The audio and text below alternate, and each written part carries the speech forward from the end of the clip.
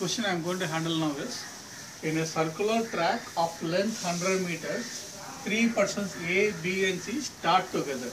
A and B move in the same direction at 10 meters per second and 8 meters per second respectively. C moves in the opposite direction at 15 meters per second. When will all the three meet for the first time? When will all the three meet for the first time? So this quantitative aptitude question more on the logical reasoning or analytical reasoning and nothing to do with LCM, because many of my students have worked out the LCM for this. It has got nothing to do with LCM. It is more into speed, time and distance. You will have to work out speed, time and distance. So here what happens is a circular track like this. It is a circular track like this. All the three start from here. A is running in this direction at 10 meters per second. B is running in the same direction at 8 meters per second. And C is running in the opposite direction at 15 meters per second.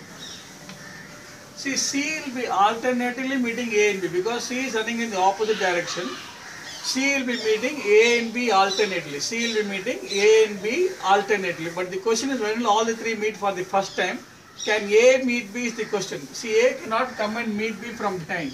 But if A has to meet B, he has to run one more circle than what B has done. He has to run one more circle than what B has done. Supposing B is running 1.5 rounds, then A has to run 2.5 rounds. Supposing B is running 4 rounds, A has to run 5 rounds. Supposing B is running 10 rounds, A has to run 11 rounds. Like that, A, if it runs 1 round extra than what B has run, A can definitely meet B.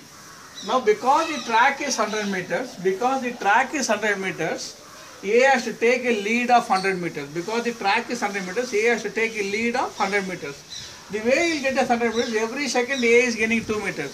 So 100 divided by 10 minus 8 will be 50 seconds.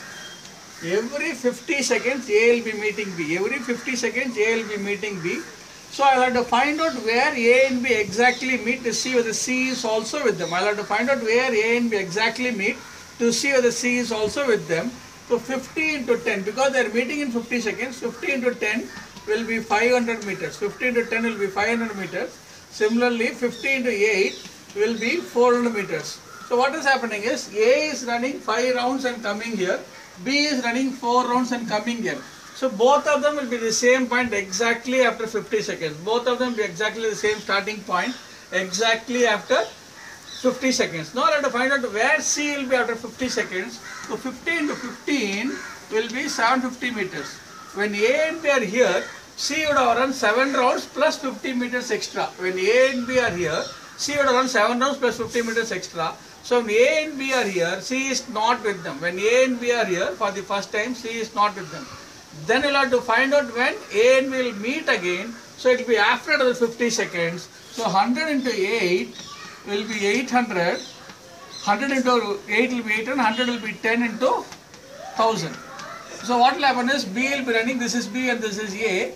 B will be running 8 rounds and A will be running 10 rounds. This will at the same time 100 into 15 will be 1500. So what happens is, C is running 15 rounds and coming here. A is running 10 rounds and coming here. B is running 8 rounds and coming here. See, all the three will be exactly here after 100 seconds. Every 100 seconds they will be meeting here. Every 100 seconds they will be meeting here. The question is, when will they meet for the first time? The answer is 100 seconds. Every 100 seconds they will be meeting. Because the question is talking about first time, the answer is 100 seconds. Subscribe to my channel. I will be adding questions every now and then.